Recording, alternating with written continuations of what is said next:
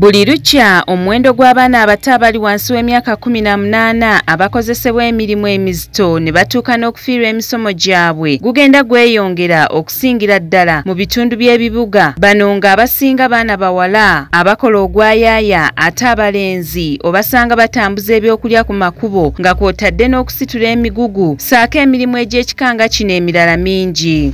Minisita Befiting ng'one minisita avunaanyizibwa ku Minisitule n'agamba nti okusinziira ku kunoonyereza okwakolebwa gye buvuddeko kwalaga nti abaana obukadde 10 be beenyigira mu mirimu egy'amaanyi. As a country, child labor still remains a very big challenge because under our National Labor Force Survey of 2021, more than half of the children, that is 10.4 million, constituting 67% of children between 5 years to 17 years were found to be working.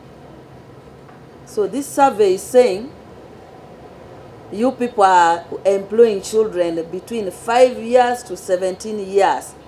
10.4 million of this category, which constitutes 67% of the children, you are employing them.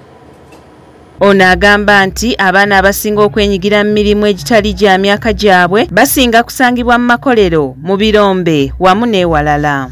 To go to factories and make sure that those working in those factories and in the markets and in most of the mining and landing areas do not constitute children.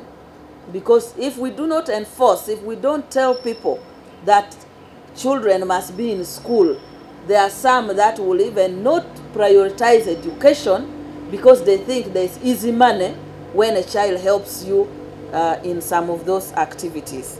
Bano bagamba abazadde abatwala abaana bano mu mirimu gino olw'okubulwa ebisale by'essomero batwale abaana bano mu masomero ga bonna basome. Parents and teachers or any PTA that is getting money from parents for enrollment in UPE and USE should be arrested. Anybody collecting money, the only thing parents are supposed to give is the uniform.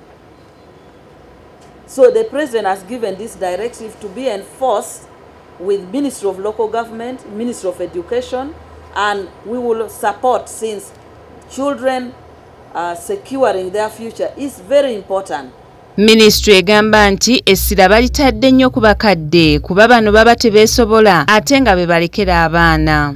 We need to empower the elderly, so we put in place a program which is called the special grants for the elderly.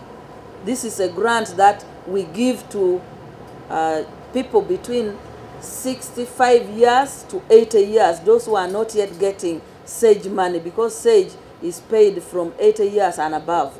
But from 65 years to 80, we give them what we call special grants for the older persons to support them to raise income, so that even if they have their grandchildren with them, they will not subject them to hard labor. Omumbejja Grace Nasolo, Delta TV, Amasukkulum.